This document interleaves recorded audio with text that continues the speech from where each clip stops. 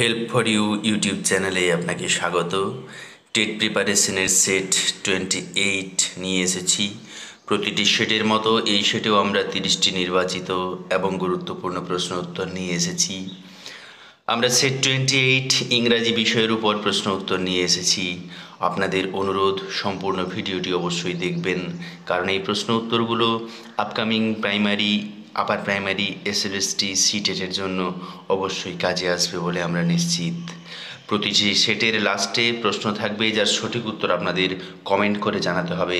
এই বিষয়ের পূর্ববর্তী ভিডিও সেট 25-এ যে প্রশ্ন দেওয়া ছিল কম টাস্ক হিসেবে, সেটি ছিল what is the main item of Montessori education.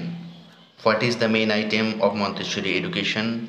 Option A ছিল স্পোর্টস অ্যান্ড মিউজিক, নাকি অপশান বি ছিল স্টোরি টেলিং অ্যান্ড ড্রয়িং, নাকি অপশান সি স্পেশাল এসো সিরিজ, নাকি অপশান ডি ফাইন আর্টস।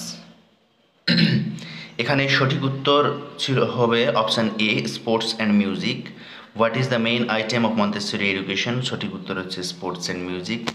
যে সমস্ত দর্শক বন্ধু সঠিক উত্তর দিয়েছেন, অর্থাৎ অপশান এ তারা কমেন্ট করে লিখেছেন 31 নম্বর প্রশ্নের উত্তর, তাদের নাম ঘোষণা করছি: মানব সাহা, মানিক বিশ্বাস, এমাম রাজি, আজাদ শেখ, রুম্মন শেখ। আপনারা সবাই সঠিক উত্তর অপশান এ সিলেক্ট করেছেন, তাই আপনাদের ধন্যবাদ এবং কনগ্রেচুলেশন, আপনারা সঠিক উত্তর দিয়েছেন।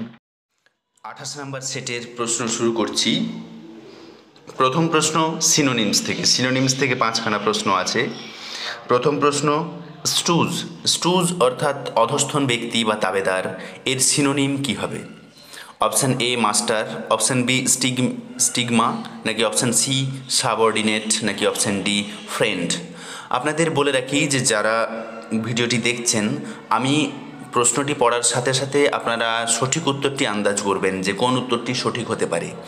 তারপরে আমি যখন উত্তরটি বলবো, আপনারা সেই উত্তরটি মিলিয়ে দেখবেন যে এটা কতদূর আপনি সঠিক ছিলেন।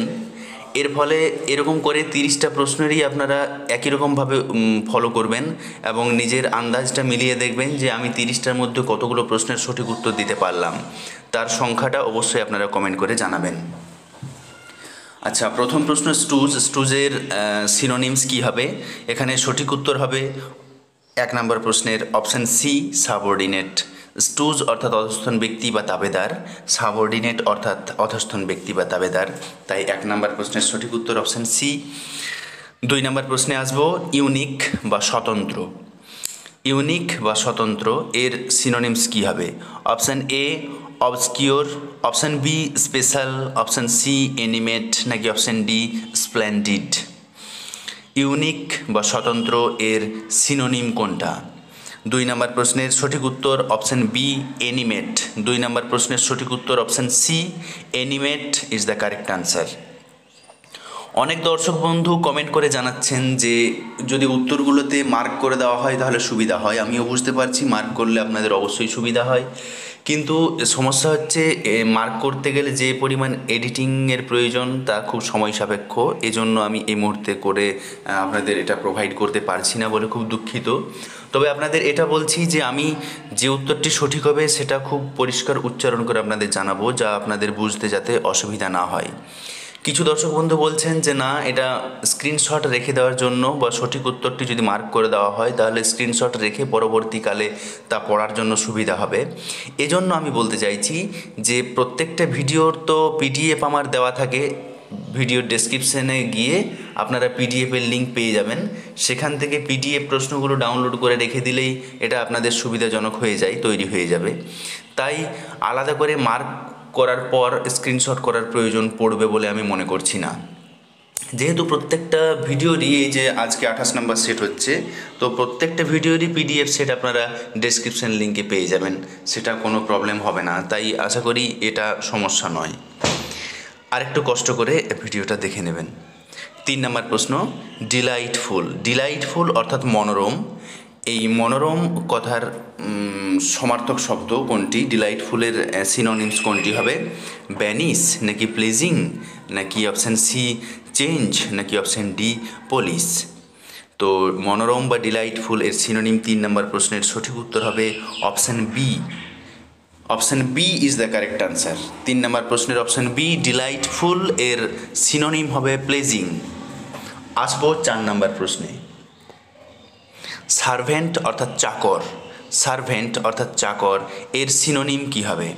অপশান এ মেনিয়াল, নাকি অপশান বি রেঞ্চোর, নাকি অপশান সি ডিফারেন্ট, নাকি অপশান ডি ফলি। সার্ভেন্ট এর সিনোনিম কি হবে? 4 নম্বর প্রশ্নের সঠিক উত্তর হবে অপশান এ মেনিয়াল। সার্ভেন্ট অ্যান্ড মেনিয়াল এরা পরস্পরের সিনোনিম।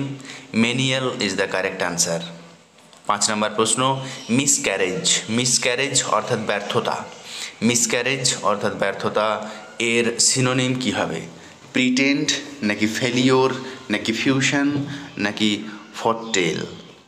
মিসক্যারেজ 5 নম্বর প্রশ্নের সঠিক উত্তর হবে অপশান বি ফেলিওর। এটা হচ্ছে এর সিনোনিম। পরবর্তী 5টা প্রশ্ন নিয়ে আসছি অ্যান্টোনিমস থেকে।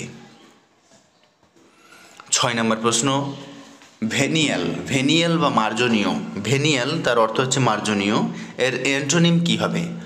আনএক্সকিউজেবল, আনএক্সকিউজেবল, নাকি অপশান বি ডেনিয়াল, নাকি অপশান সি ভ্যানিটি, নাকি অপশান ডি ডেডলি। ভেনিয়াল বা মার্জনীয় এর অ্যান্টোনিম কি হবে? 6 নম্বর প্রশ্নের সঠিক উত্তর হচ্ছে অপশান এ আনএক্সকিউজেবল। আনএক্সকিউজেবল এটা হচ্ছে ভেনিয়াল বা মার্জনীয়র অ্যান্টোনিম। 6 নম্বর প্রশ্নের option A is the correct answer.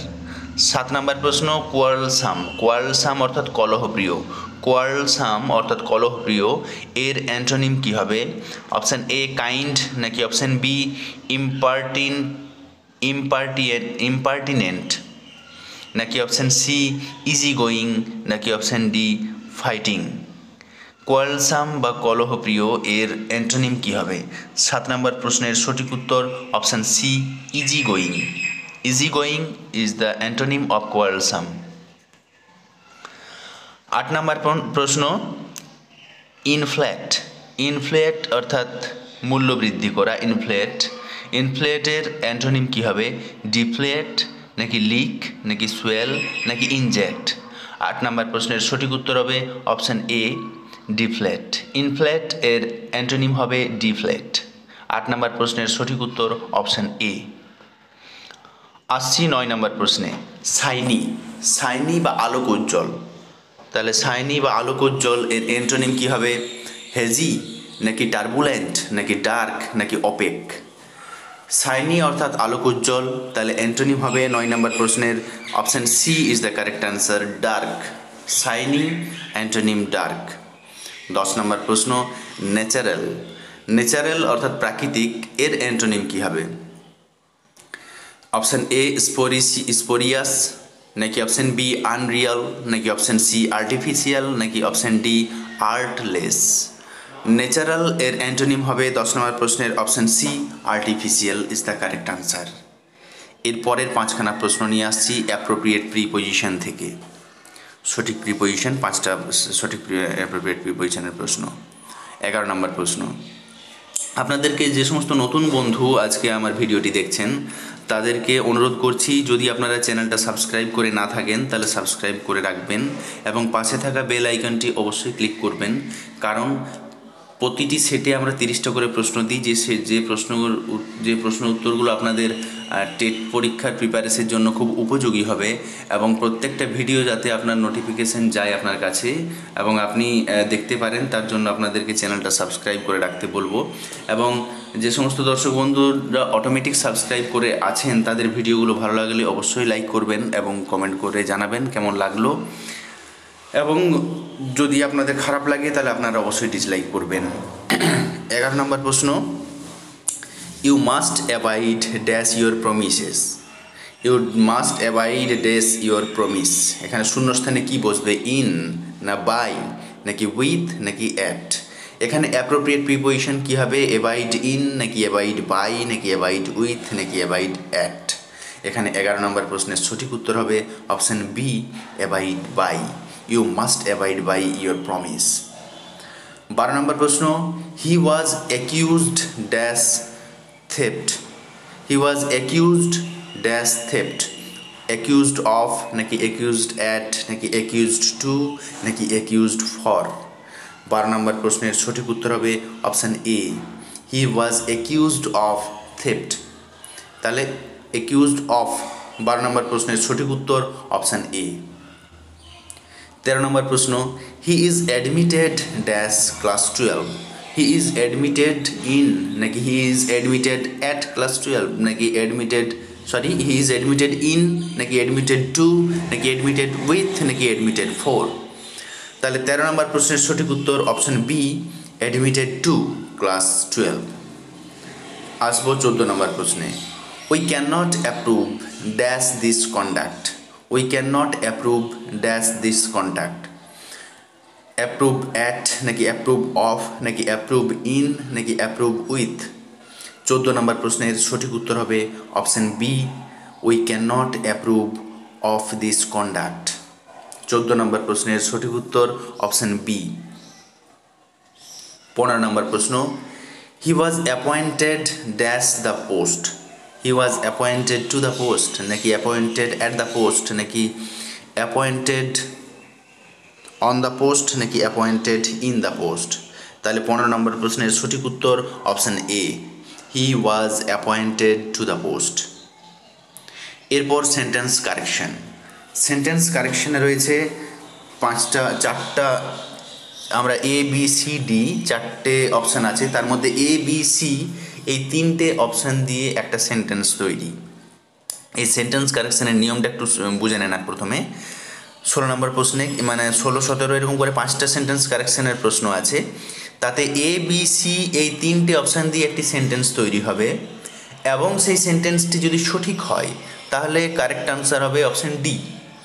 এবং যদি এ বি সি দিয়ে তৈরি যে সেন্টেন্সটি হবে তার কোনো এক জায়গায় ভুল থাকে, অর্থাৎ হয় এতে ভুল, নয়তো বিতে ভুল, নয়তো সিতে ভুল, তাহলে সেই অপশানটি যেখানে ভুল আছে সেটা আপনাকে চিহ্নিত করতে হবে, সেটা হবে কারেক্ট আনসার। যেমন 16 নম্বর প্রশ্নে বাক্যটি হবে এ বি সি দিয়ে তৈরি, অর্থাৎ none of us have seen him. লাইনটা হলো none of us have seen him. এই বাক্যটি যদি সঠিক হয় তাহলে সঠিক উত্তর হবে অপশান ডি, অর্থাৎ কোনো ভুল নেই, নো এরার। কিন্তু যদি none of us have seen him এর মধ্যে কোনো এক জায়গায় ভুল থাকে তাহলে সেই ভুলটি হবে কারেক্ট। যেমন এখানে বিতে যদি হ্যাজ হতো তাহলে অর্থাৎ বিটা ভুল থাকতো যদি, তাহলে সঠিক উত্তর হতো বি। তো 16 নম্বর প্রশ্নে বলছে none of us have seen him, এই বাক্যটাতে কোনো রকমের কোথাও কিছু ভুল নেই, তাই 16 নম্বর প্রশ্নের সঠিক উত্তর হবে অপশান ডি, নো এরার। আচ্ছা, 17 নম্বর প্রশ্ন, এখানেও এ বি সি দিয়ে একটা বাক্য গঠন করতে হবে, একটাই বাক্য, এবং সেটাতে ভুল আছে কি না দেখতে হবে। যদি ভুল না থাকে তাহলে option D is the correct answer. আর যদি কোথাও ভুল থাকে, এতে ভুল থাকলে এ ইজ দ্য কারেক্ট আনসার, বিতে ভুল থাকলে B is the correct answer, বা সিতে ভুল থাকলে C is the correct answer.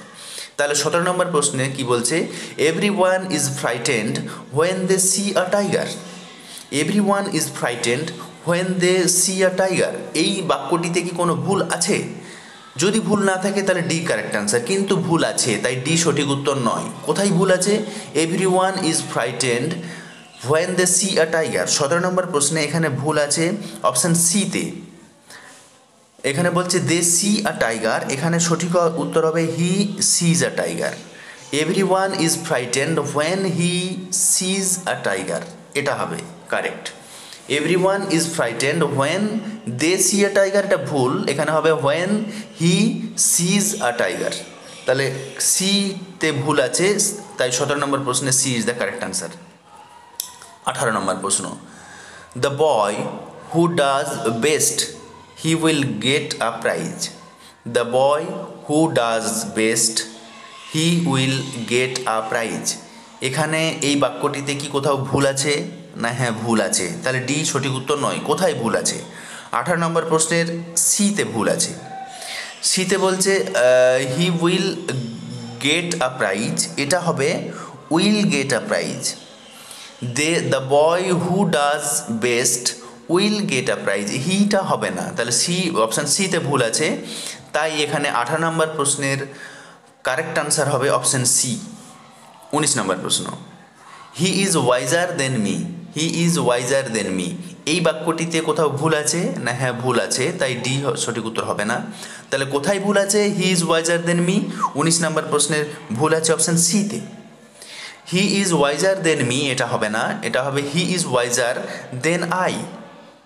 তাহলে দেন মি এটা হবে না, দেন আই হবে, তাই এখানে ভুল আছে সি অপশানে, তাই 19 নম্বর প্রশ্নের কারেক্ট আনসার হবে অপশান সি। 20 নম্বর প্রশ্ন, this all mangoes R ripe. This all mangoes R ripe, এই বাক্যতে কোনো কোথাও ভুল আছে কি?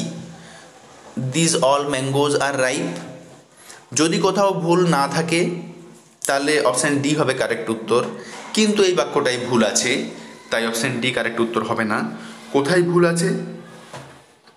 This all mangoes R ripe, এখানে অপশান এতে ভুল আছে। এখানে সঠিক উত্তর হবে all these mangoes R ripe. All these mangoes R ripe, এই যে অপশান এতে ভুল আছে, বি সি ঠিকই আছে, তাই অপশান এ যেহেতু ভুল আছে, তাই 20 নম্বর প্রশ্নের সঠিক অপশান হবে অপশান এ। এরপর আসছি ফ্রেজাল ভার্ব। আপনাদেরকে অনুরোধ করছি যে সমস্ত ভিডিওগুলো আপনাদের দেখা হয়নি, 28 নম্বর সেট চলছে এটা, এর আগের যে 27 পর্যন্ত সেটের যে সমস্ত ভিডিও রয়েছে সেই ভিডিওগুলো ডেসক্রিপশনে প্রত্যেকটা লিঙ্ক দেওয়া আছে, বা আপনারা আই বাটনে ক্লিক করেও ভিডিওর লিঙ্ক পেয়ে যাবেন। তাহলে সেখান থেকে অবশ্যই ভিডিওগুলো প্রত্যেকটি ভিডিও দেখবেন, যা আপনাদের কাজে আসবে। এবং আপনাদেরকে এও রিকোয়েস্ট করি যে আজকের ভিডিওটি দেখার পর যে ভিডিওটা আজকে দেখছেন সেই ভিডিওর পিডিএফ পরের দিন দেওয়া হবে ডিসক্রিপশন লিঙ্কে, তাহলে সেখান থেকে পরের দিন আপনারা সেই পিডিএফটি ডাউনলোড করবেন এবং প্রত্যেকটি প্রশ্নের উত্তর নিজে করার চেষ্টা করবেন, দেখবেন আপনাদের কতটা মনে থাকলো। আজকে কমপ্লিট ভিডিও দেখার পরের দিন আপনারা পিডিএফটি ডাউনলোড করে সেই পিডিএফটি সমাধান করার চেষ্টা করবেন, এতে আপনাদের উপকার বেশি হবে বলে আমি মনে করি। এরপরে ফ্রেজাল ভার্বস থেকে 5টা প্রশ্ন। 21 নম্বর প্রশ্ন, সি ড্যাশ বিউটিফুল ড্রেস।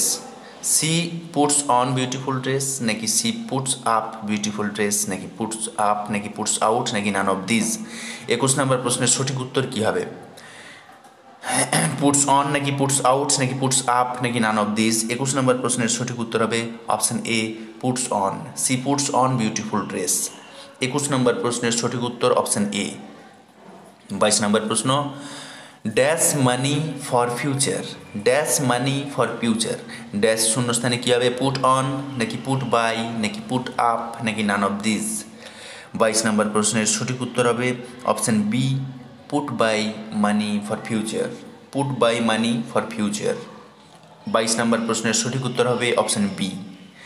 23 নম্বর প্রশ্নে বলছে, I dash a traveller from England. I come about a traveller, নাকি আই কাম অ্যাক্রস, নাকি আই কাম অফ, নাকি আই নান অফ দিস।